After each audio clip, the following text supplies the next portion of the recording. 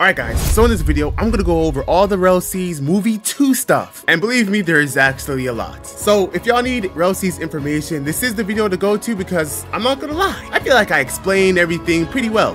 Now I'm gonna make a whole separate video based off of combat because combat could be really breaking down and I really need to go in detail for that video. But in this video, we're gonna talk about some of the highlights that we had in the movie. The important highlights. So of course, if you like this channel, if you like this video, it would do me a huge favor if you were to like up this video and subscribe to the channel. I have a lot of important informational videos coming out within the upcoming days and today. So SEG, subscribe. Now, of course, I've already said this, but as you guys know, the release date has been announced. So this is actually something I have to go over because in my last video, I did make a mistake. A lot of y'all were asking me some things about memberships in the Discord. So first of all, the release date will be in December. We don't know the exact date in December, but we know it's going to be in December, and honestly that's enough for me. But as I said in my last video, if you have membership in the Discord, you will be able to play as early as October. Now I made a mistake in saying apparently because I didn't know, the way they typed it is a little strange. But for those of you who are asking, if you buy membership once, like if you buy it now, will you still have access all the way back in October? Like when October comes and testing closed community happens, will you still have access to it even if you stopped buying it? Well, the answer to your question is no. You have to stay subscribed. You have to keep subscribing. If you buy the Discord membership, you'll get permanent access to this Roblox group, which is the overall RELL Games group. But if you're watching this video, you're here for RELL. So this doesn't matter at all. There's a separate group, as you can see on the screen over here, called RELL. Now this is the group that you have to be in if you want to have tester for RELL, aka closed community. This is the group that if you're not consistently subscribed to, that you will lose access in. And so if you're not subscribing every month, you will lose access. Now, I was in the podcast yesterday and the RELL brothers did announce that they will get rid of the membership eventually. So if you don't subscribe, well, one of these days, one of these months, it'll disappear and you won't be able to have any way of actually buying access for a membership or closed community. So if y'all want to be on the safe side, then apparently, I guess it's best to buy membership ASAP. But yeah, if y'all think when October comes around and you'll be able to still play, no, you won't. Because they will eventually remove access, according to them. Now, I got some good news for some of you Roblox kiddies. This game is going to have what seems to be a tutorial. So you're not going to just hop into this game and, oh, I don't know what to do. There's going to be a tutorial and it'll help you get through the game, or at least understand the mechanics of the game. Which, by the way, I think was really well done. There's cutscenes. I mean, it's so clean. There's voice acting. They really just guide you.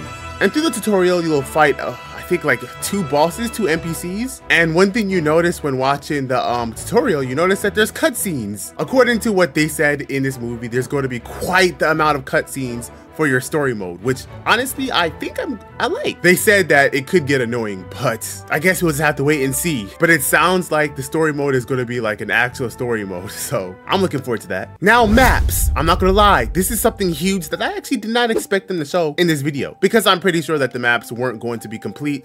But I was wrong. They actually showed quite the amount of maps. They showed Hades Asylum, and boy, let me tell you, we knew that this was going to be a detailed map, but it's actually pretty freaking detailed. In the Hades Asylum, there's a bunch of different levels that you could go to, and these levels are big, they're detailed, and they look really good, as you can see in the video. There's going to be an elevator system that apparently you could only access if you're a Marine, and you have to be granted access, which I think is really good for quality of life in the game and gives you more reason to become a Marine. Hades Asylum, each floor will also have its own puzzle system. So there's actually layers to this, bro. And apparently a part of progression will involve this universe. Apparently there's going to be a RELL's Gulag. I cannot wait to see how that's going to work. These guys are. And of course, you'll actually be able to lock prisoners, people up in Hades Asylum. Another map that they showed was Dressrosa, one of my favorite maps in the anime. Dressrosa and Wano, for me at least. They showed the Coliseum, looked really good. And they showed us a little bit of the base plate of Dressrosa, which it looks like it's gonna be a really big island. Like if you look on the screen, this look like really scale it. The islands in this game is gonna be big, and I'm very excited for Dressrosa. They showed the RELL Baratier, and I'm not gonna lie, it's even bigger than it looks on pictures, bro.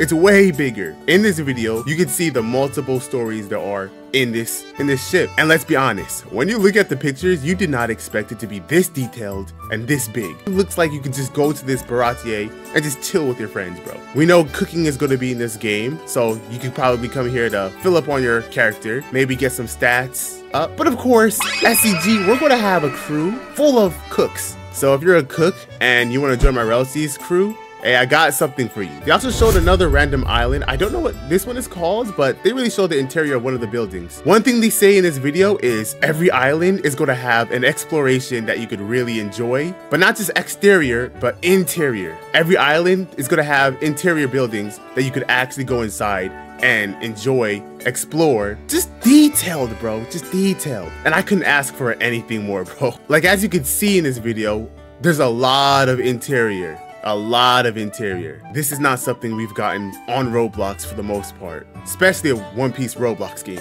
We also get to see the Sky Baratier, which is actually surprising. I did not expect to see a Sky Baratier. Which makes this crazy is it lets you know that there's probably going to be a whole sky world. Just like how there's like an underwater world, there's going to be a sky world. And you go to different islands. Maybe you could capture, or maybe not capture islands, but like there's different islands that you could go to, just like on the sea, how there's different islands you could go to. And one of the islands in the sky is the Sky Baratier. It just really makes you feel the levels of progression, the levels of exploration this game is going to have. The Sky Baratier is not as big as the normal Sea Baratier, but oh my goodness, it's still beautiful, bro. Again, the islands in this game is detailed and very lively. And I don't feel like I haven't gotten the vibe as if there's too much open space. Now I want to talk about dexes. There's a few different dexes that they show in this video. The adventure dex, fishing dex, recipe dex, and craftsman dex. Now this is pretty self-explanatory, but these are like ways of progression pretty much. Adventure dex, you go around, explore, and you literally level up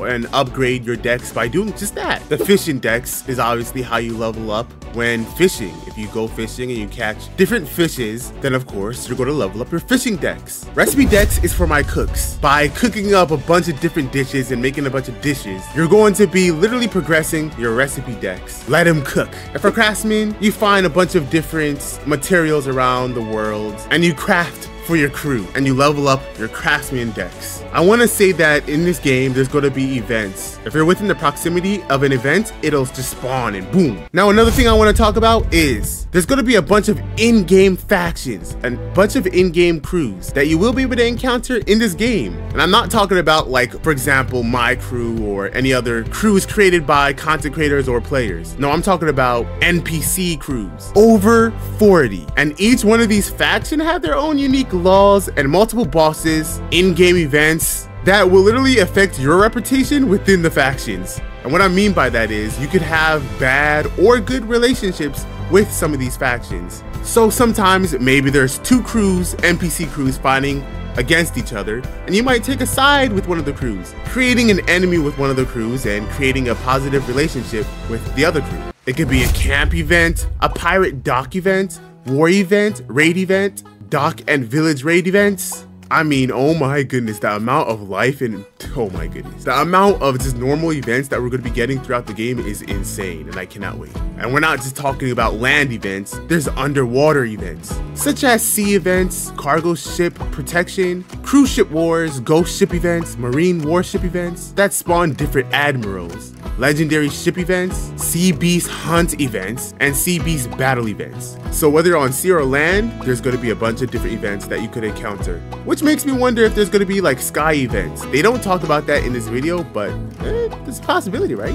Now, I do want to talk a little bit about combat in this video. We're not going to go in crazy detail. If y'all want to go and see combat in a more of an extreme detail, I'll make a separate video on that. Make sure you subscribe and turn on bell notifications. But I want to talk about, for starters, the bosses. They showed us a few different bosses, I think about, what, 4 or 5 bosses in this video? And one thing that I do notice is that it looks pretty freaking slow, and it's just clear that there's some issues with the bosses. But nonetheless, they do talk about how bosses could have 2 or even 3 different patterns, attack patterns, which is crazy. These bosses will have a different type of vibe. You'll have to get used to how they fight. It's not gonna just be the simple, oh, let me go up to you and spam moves. No. They might fight one way while fighting, and then midway through the fight, they'll change how they fight, and you have to adjust to how they fight. I think bosses are definitely unique. They do have to work on them to make them more smoother. But nonetheless, the way bosses work in this game is going to be different from what anything we had on the Roblox platform. If you played games outside of Roblox though, then the fighting in this game should be pretty familiar, at least when in terms of bosses. And now the important thing,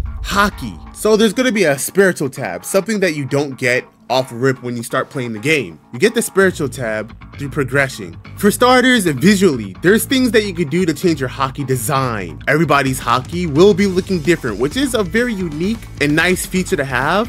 I wouldn't be mad if everybody's Haki looked similar, to be honest, because Haki is Haki. However, if you want to cook and bring more diversity to the game, I'm not going to complain. You can customize your Haki color, and you could choose where your Haki appears on your character. So yeah, in this game, everybody's Haki will look different. Nobody's going to have the same pattern. Nobody's going to have the same Haki areas where they spawn on their body, like the legs, arms, etc. And I think that's pretty beautiful, actually. Haki will also be overall unique to every player. Nobody's going to have like really the same Haki build. And I mean, there's going to be different builds in terms of combat, but there's going to be also different builds in terms of Haki itself. Haki is one of the most important features in terms of combat in this game, even more so than devil fruits. It's like the main focus in terms of combat. So everybody is going to have Haki, everybody's going to need Haki. And I love the way that they do Haki in this game, because some people will go, like for example, armament builds, conqueror builds, observation builds. There's a bunch of different cards, or I guess posters in this game that you could equip to finalize your build. Now, me personally, I'm gonna have more of a conqueror's build. I really like how Buso is in this game. Obviously, I'm gonna have a mix of observation as well, but I think I'm gonna main conquerors and Buso mostly. And I might have like 1 or 2 observation moves. As you can see on the screen, this is the poster storage. So these are, I guess, the stuff that you get throughout the game. Observation skill, this could be observation skills, conqueror skills, and armament skills within your poster storage. And the spiritual tab is, I guess, what you have equipped. So as you can see, he currently has a bunch of conqueror skills equipped and 2 observation. I don't know exactly what I'm going to do when I play the game, but I'm probably going to have mostly conqueror skills, maybe 2 Buso skills and 1 observation, or maybe 2 observation. I don't know, we'll see when we play the game. Of course, I don't think everybody's poster storage is going to be the same. I might have some skills that you guys won't have. And I think what you get is going to be kind of randomized. Maybe if you have more points into conquerors, you're going to get more conqueror skills. Or if you have more points into conquerors, the better conqueror skills you'll get. But yeah, that's pretty insane. This game is going to be full of a bunch of different builds,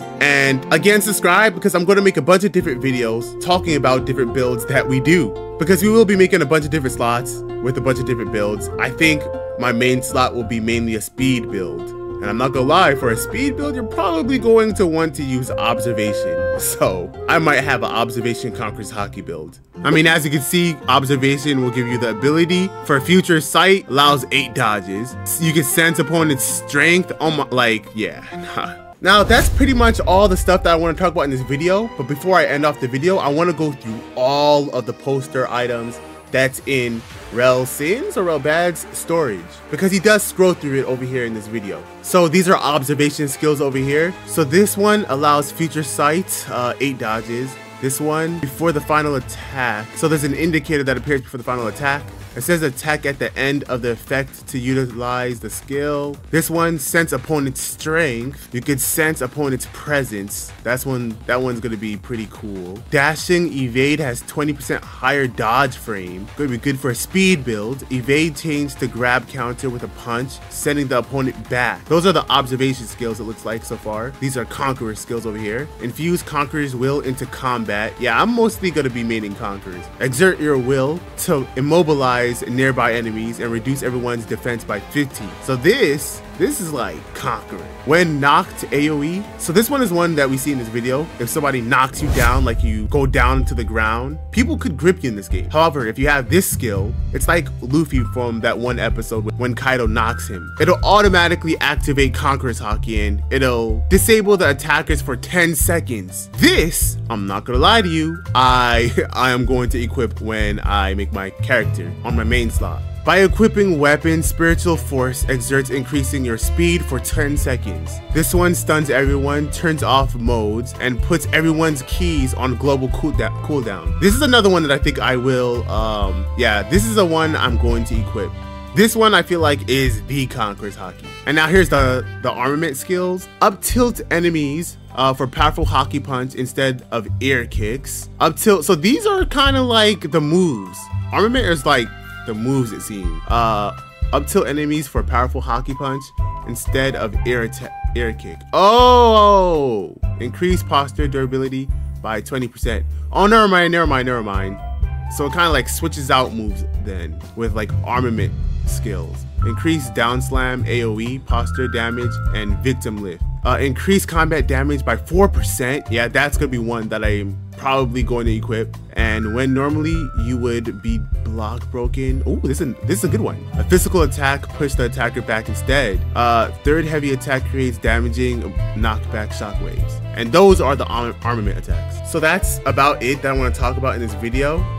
Apparently if somebody has a high Haki, you can sense their presence. Like if they pull up to the island and like a crew or somebody has a high Haki, you'll pretty much get notified and it'll tell you like basically you got to get out of there. But yeah, that's pretty much it that I want to talk about in this video. Let me know how y'all feel about it down in the comments below. If this video was helpful, then make sure you subscribe for more videos. And I'll see you on the next video. Peace out.